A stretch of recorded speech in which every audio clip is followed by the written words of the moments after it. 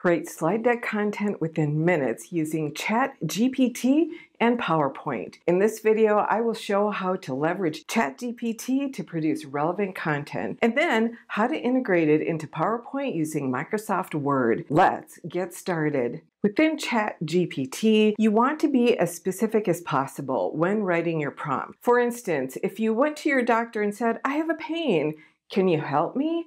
Your doctor wouldn't be able to help because they have so little information. Generative AI functions very much the same. The better the prompt, the better the results. First, I'm going to provide a scenario and then prompt ChatGPT for the slide content. I will write, "I'm a gardener in the Midwest interested in native plants for my landscape. I'm giving a presentation to a local garden club about how to incorporate native wildflowers into flower beds. Create slides with bulleted points describing the benefits of using native plants in one's yard."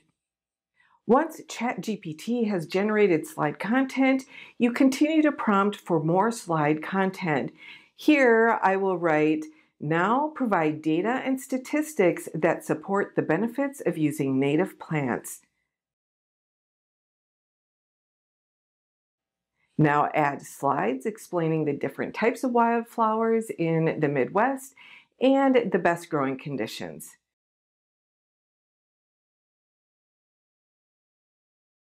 Now add a slide listing 5 top pollinators benefiting from wildflowers. Now add a slide listing the 5 top books about native plants in the Midwest. If ChatGPT ever stops in the middle of generating content, it just means it hit its character limit. All you need to do is prompt it to keep going, and it will start again from where it left off. Once you are happy with the amount of content generated, copy the text and paste it into Microsoft Word.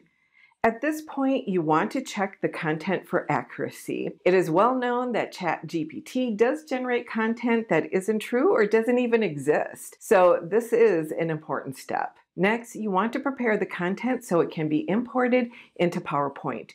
The heading styles in the Style Gallery on the Home tab determines where content will go on the slide. For your slide titles, apply heading 1. And you can select multiple slide titles by pressing Control or Command when highlighting. For your lists, apply headings 2 through 6.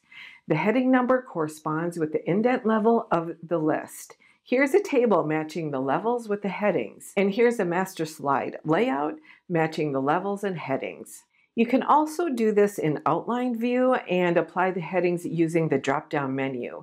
Use whichever option is easiest for you. Once you've finished, save the file. In Windows, you can save it as a normal .docx file. However, in macOS, you need to save the file as a RTF file or rich text file. Now open PowerPoint and create a new presentation. If you plan to use a specific template, create the new presentation from that template first. Now in the Home tab, click the small drop-down arrow next to the New Slide button. From the drop-down menu, choose Import from Outline or just Outline on a Mac. Navigate to the file location, click the OK button, and PowerPoint will process the content. Once complete, you can apply different slide layouts. Or if you aren't using a template, use the designer option to add visual interest.